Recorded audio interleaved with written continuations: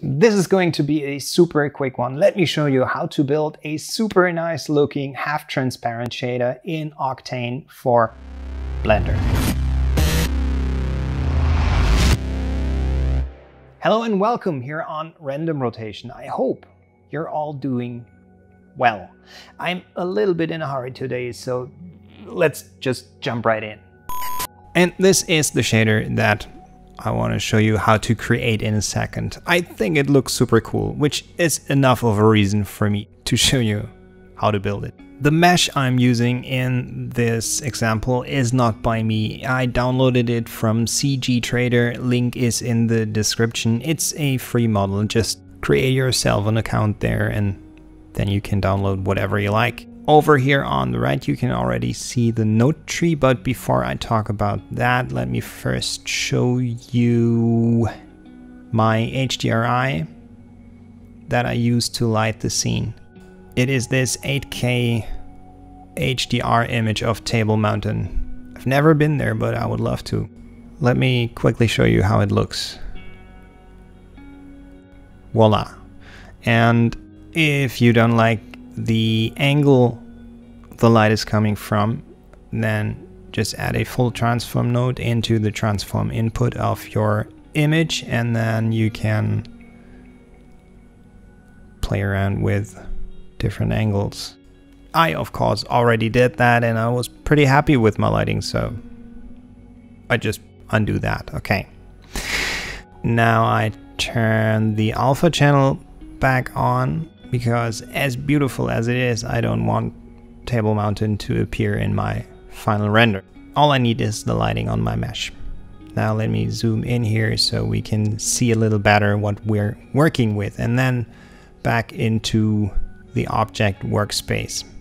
And I think it's probably a good idea to explain this from right to left, so from finished to where it starts off. The very last node in my chain here is the material output node, and you can see that I plugged this mix material into the surface input of the material output node. And the material output node mixes material slot 1 with slot 2, and with the amount input I control the distribution, whoops, sorry, via this marble texture. That's plugged into the amount. All right, that's that. Now let's take a look at the material inputs.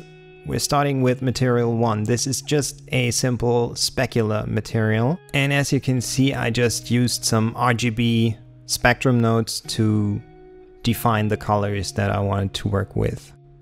Whoa, that's not so pretty. Reminds me of the Blue Man Group. On we go. This brown color is my base color. It's plugged into the transmission color input, and then I duplicated the node, plugged it into the reflection, and just brightened it up a touch. So that's it for material slot number 1. Nothing too fancy here. And in slot number 2, I have this null material. That is, let me unplug it, taking care of the transparency. And because I want it to be transparent, I just plug it back in. And that's basically it. The only thing left to show is my texture, the marble texture. Let me scroll over here. There we have it.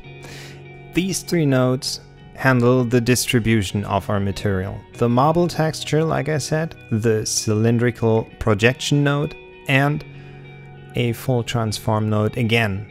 All I did was to play around with the scale sliders here on the full transform node until I got something that I thought looked awesome. This is a little addictive, to be honest. I could do stuff like this all day. But you don't need to watch me doing that. Okay, back to where I came from. This is my shader. It's not very complicated if you think about it. It's just a mix shader that's mixing this null material for the transparency with a specular material at least in this case, but I could easily change it to, let's say, a diffuse material. Let's choose a different color so you can see it better, and let me plug it in there. Boom, works the same way. It's looking ugly, but it works. Let me delete it and plug my specular back in. That's looking good. If you've learned anything from this video, then hopefully it's that building materials in Octane is not rocket science. I have one more quick example here for you. This deer mesh, also from cgtrader, link is also in the description. This mesh also looks really cool with the shader. The only thing not really working is the cylindrical projection. Let me change that to a box projection. Here it is. Connect and connect, and that's it. I love that. And now I'm at the point where I could start fiddling around with all these values for hours and hours, but trust me, you don't want to watch that. Alright people, that is it for this week. I really hope you liked this video. If so, thanks a lot. I see you in the next one. And until then, stay safe, stay healthy. Bye for now.